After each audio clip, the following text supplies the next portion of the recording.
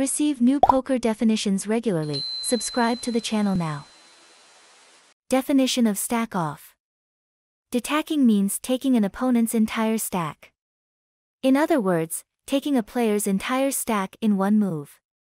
If you are all in against a player who is evenly matched and you win the pot, and in turn, his stack, you are said to have detacked that player.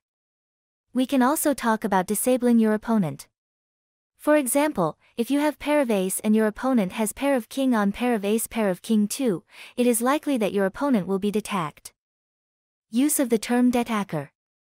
As a general rule, in cash games where you are playing for money, you are more likely to talk about a flop, so if a player loses all his money, you are more likely to use the term detacker, he got detacked.